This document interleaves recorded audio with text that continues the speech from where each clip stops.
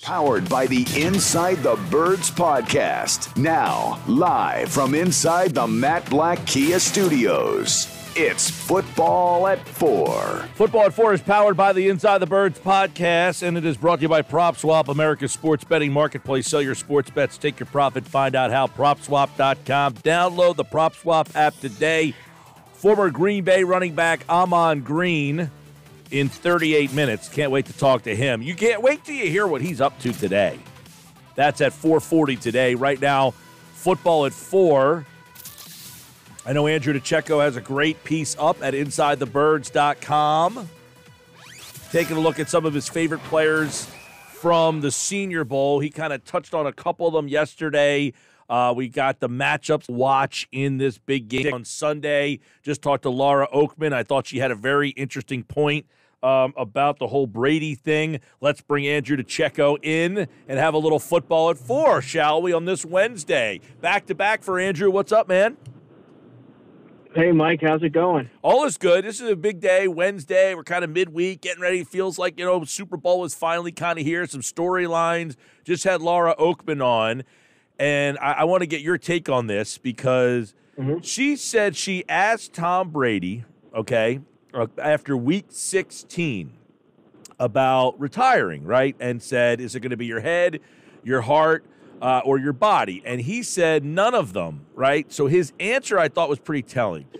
He says, it won't be my head or my body. There are other priorities in my life. I have a 14 and a 12-year-old who deserve my time and a 9-year-old who deserves my time. I'm getting older, and while I think I could play until 50, I think that's too long for me to the end. Now, he said that in week 16, and I don't know that it really ever came out or got out there or anything, but when you hear that, and then hear that he said you never say never, does that make you feel like Brady does have some intentions of thinking about coming back? Yeah, and that's kind of what I alluded to when we spoke yesterday, is that it wouldn't surprise me if he does make a resurgence at some point. I mean, right now he sounds very much at peace with this decision. Obviously, the family becomes the priority. He wants to see his kids grow up. He's accomplished so much in the NFL right now. So now you turn the page to the next chapter if you're Tom Brady, and you want to be involved in your kids' lives and not be on the road all the time and just be more hands-on. I mean, based on that answer, I think that's pretty telling. But under the right circumstance, it wouldn't surprise me if the situation was right and the financials were in place and enticing enough to bring him back. He still could play till 50. He has proven a lot, and he still is playing at a high level this year. As it is. So, I mean, he's very much going out on top in many regards. So if the right team called, kind of like what the Vikings did with Brett Favre at the twilight of his career, it wouldn't surprise me if you see Tom Brady suit up again. Yeah, I know. Like when I read that, when she told us that story and then I read the quote, I say, he's got a son 14 and a son 12. I know his daughter's 9, so that could be, but you got a 14-year-old kid saying, come on, Dad, play another year. Like, I can see there being a little dissension maybe in the household, Yeah,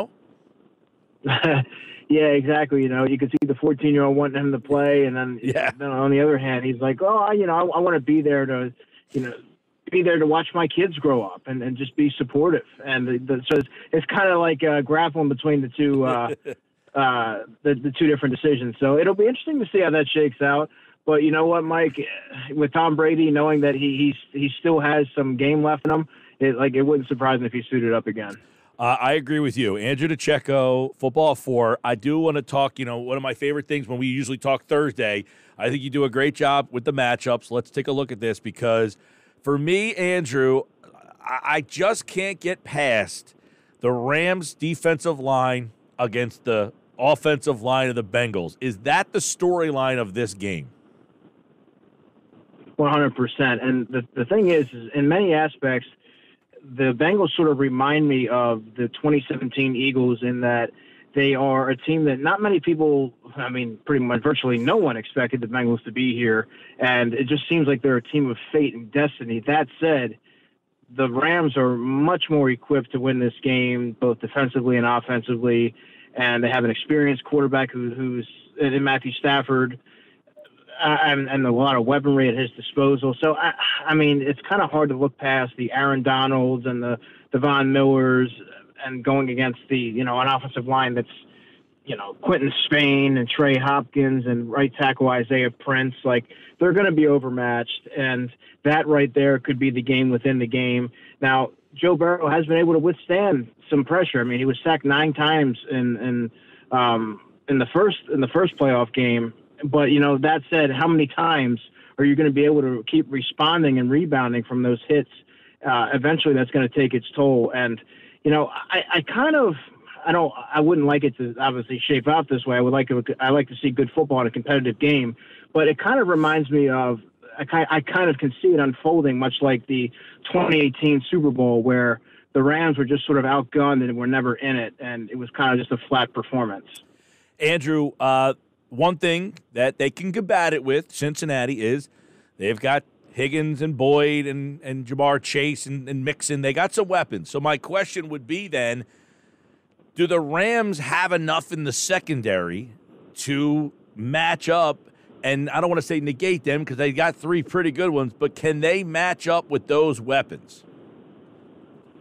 Joe Burrow has proven that no matter even if he's under duress, which is going to be the case certainly on Sunday, he's going to be able to deliver the football to his playmakers. And do I think it's the Rams secondary, which is comprised of Jalen Ramsey and Darius Williams and Taylor Rapp, who's a young safety?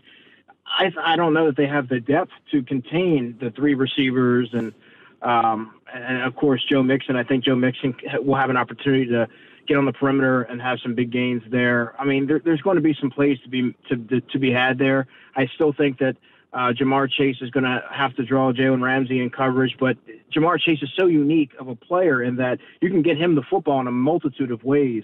He doesn't necessarily have to line up and win traditionally. You can get him the ball in space and let him take advantage of his ability. So I think that he's someone that needs to be implemented into the game plan very early in order for the Bengals to get out to a fast start. So I think that the Bengals have enough there to really take advantage of the secondary. It's just a matter of, can Joe Burrow facilitate the football? Will he have enough time to do so? Andrew, obviously Cooper Kupp, OBJ, you got those 2 guys. I mean, how does Cincinnati match up with those guys? Because realistically, the run game has not been a big part of the Rams' offense to get here. Akers has been a great story coming back, but hasn't had the huge impact. It's been Kupp, and Beckham has really found, I don't want to say a fountain of youth, but like a third act here. The New York act, the Cleveland act, this act here in the Rams, he has been a factor. Yeah, well, I'm a big fan of the Bengals safeties and Von Bell and Jesse Bates, but the cornerback situation is pretty dire. I think there's going to be an event. The Rams will be able to exploit that, I think, a little bit with an Eli Apple and Chidobe Awuzie. I think that those guys, if the Bengals aren't able to get home and provide some pressure, having those guys out there on an island, they will get exploited a bit by Odell Beckham and Cooper Kupp. And even Van Jefferson, I think he'll be able to find some success there as well. So they're going to have to get creative in how they allocate their pressures and things like that, and be strategic in when they do so, because Matthew Stafford will be able to sit back there and pick them apart if they don't get home. Yeah, I think Kupp. What makes Kupp so unique? He's not your classic, big, strong, fast, Julio. You think of Julio Jones in his prime, or like a Randy Moss, those guys who had the physical traits, the speed, they had everything. That's what makes Kupp such a unique weapon, I feel like. And that's why teams, I think, have such difficulties in figuring out what to do with them.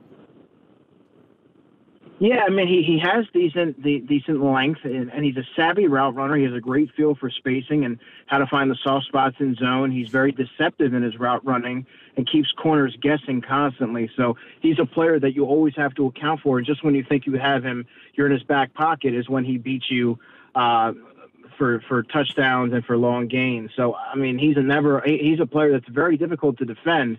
And you sort of look at him and wonder, why is that? Because there's not any one trait that you can really pinpoint and say that he's overwhelming in that regard, but it's just a culmination of things, and he's just so technically savvy and proficient in so many areas, and that's why he's able to win as frequently as he does. Hey, Eli Apple's a local guy, and he has been bouncing all over the place, right? Giants, Raiders, just hasn't worked out. But it seems that he has turned his career around here in Cincinnati, and some people have even, suggested that, hey, he's had a better postseason and a better run than what Ramsey's gone through. I mean, he has really. What does Apple mean to that secondary?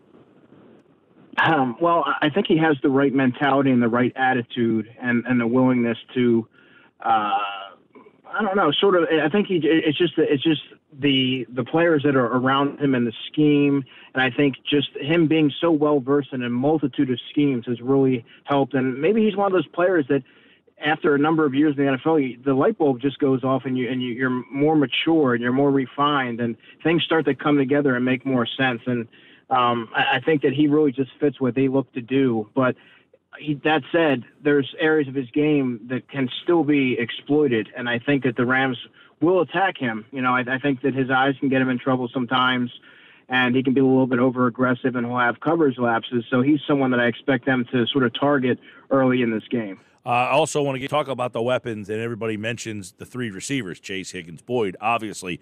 But what Joe Mixon, I thought he was a big key in how they won that game. Burrow gets all the accolades, he's Joe Cool, but their defense was excellent, and Mixon really was a big factor. Yeah, Mixon really is he's become an afterthought because the offensive line in front of him is so lackluster. His yards per carry aren't overwhelming, and he sort of doesn't get mentioned in that upper echelon of running backs, which he is, by the way. And also the backup, counter to what Mixon can do. So I think that that's a good backfield. And I also think that Chris Evans, the rookie running back, the third-string running back, who's a really prolific pass catcher and can space, for some reason I feel like he's going to have some plays scripted up to sort of take advantage of his skill set, because they're going to need all hands on deck if they want to be able to sort of knock out the Goliath here in this game. So I think all three running backs there can have a factor on this game. One of the interesting takes in this game, we don't talk about the kicker all that much, right? I mean, but the percentage of offense that McPherson has meant to the Bengals in this playoff run has been unbelievable, and what he has meant to the team. And that is a weapon. Who knows if it comes down to, but man, how big of a weapon has he been for this Bengals team? Oh, he's been crucial. I mean, how many money kicks has he made in the postseason, and just remains unfazed despite the spotlight and the magnitude and the gravity of the situation. And I believe that he'll be able to sort of parlay that confidence and parlay that into the Super Bowl. And I think you're going to see a young kicker make some big kicks when the opportunity presents itself. It's really remarkable to see such a young player remain so poised in these critical moments. So I think that you don't necessarily have to worry about the clutch gene with Evan McPherson. I think he'll need his opportunities, and I think he's going to convert them. I do want Brady at the top. A lot of people looking at Burrow as maybe the face of the NFL moving forward. You got Mahomes, you got him, you got Allen. Is there a lot of pressure on Joe Burrow as everybody is kind of just anticipating that he's the guy right now? No, I don't view it that way. I think that there's actually more pressure on Matthew Stafford to get the Rams over the hump, knowing what the Rams can ultimately become if they don't, knowing that they pushed all their chips into the middle of the table and they said, let's go win it this year. Joe Burrow is a quarterback we talked about. He's crept into the elite tier, and where he's helped take the Bengals from where they were just a season ago to right now is encouraging in itself. And just to be here standing in the Super Bowl, the last two teams standing, is remarkable. That said, the Bengals aren't going to have that mindset where they're just happy to be here. And I think you're going to see Joe Burrow play free and just let his natural ability and poise take over. And I think that if he's able to get time and facilitate the football to his playmakers, it should be a pretty compelling storyline and a competitive game throughout. Well, you mentioned that you think Stafford has the pressure. 13 years, no playoff wins. He gets there. Now he's in the Super Bowl. Why is it that you feel to me, it's I'm kind of torn with this, because it's like, hey, I got here, but this team has been here before. I think people forget that. Yeah, they have been there before, but knowing how many resources they've sort of had to allocate to bring in free agent players and acquire all these different resources. They don't have a lot of homegrown talent. They have an aging quarterback that they went out to get because they realized that Jared Goff wasn't the guy to take them there or be able to get them over the hump, I should say. So Matthew Stafford, this is his opportunity. You know, these opportunities are few and far between. Not everybody can beat Tom Brady and get to the Super Bowl every season. He may never get back there again. And people want to see if he's able to answer the bell and finally deliver now that he has a team around him. So knowing that what the Rams had to do to get him, and they brought him in here for the sole purpose of being the final piece to push them over the hump, I think that he is going to be looked at with more intense scrutiny than Joe Burrow will. Should be fun. The two quarterbacks, definitely some storylines there. The wide receiving cores, I mean, I don't know that you're going to get three on the Bengals. You've got and Robert Woods is out. I mean, he obviously that would be another pick. What's Higbee's status? Do we know where he is?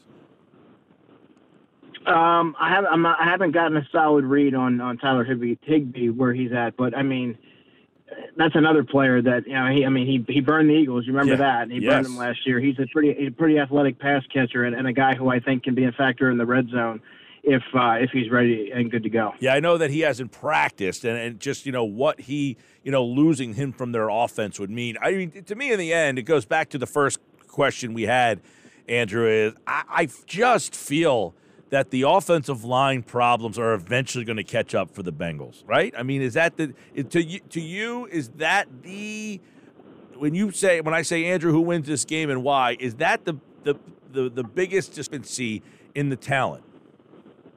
Yeah, it's night and day, but you have to it almost makes too much sense, right? Like, we thought that from the first playoff game, they're going to be overmatched in the trenches. I don't know how they're going to pull this off.